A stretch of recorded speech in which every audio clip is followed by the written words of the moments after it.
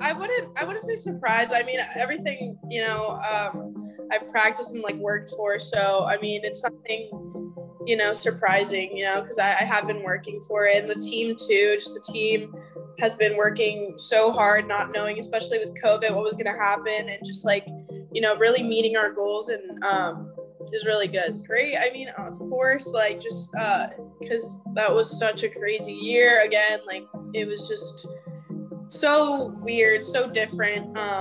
So just, lifting that trophy was definitely just like a kind of relief and just like confidence booster going into that SEC tournament. And it felt good. It felt really good. Favorite moment? I had a great time against Florida. That was a fun game. I liked that game a lot. With the corner kick goal, that was like, I don't even know. And then that was just like a fun game. So that was one of my most enjoyed games for sure. Those were two big players and leaders. I mean, two seniors that, have been here and impacted a lot.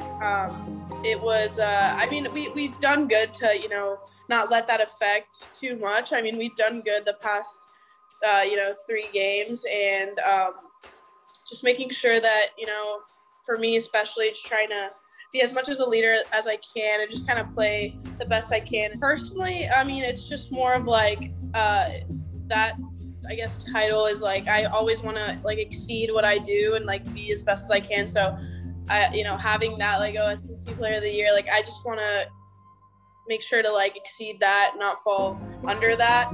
And for sure, probably going to have, man marks or something like that. So just making sure that I'm aware of that and I can provide like spaces for another forward like Lainey and, trying to open that space up. So, just kind of just hoping to exceed and ready to exceed that.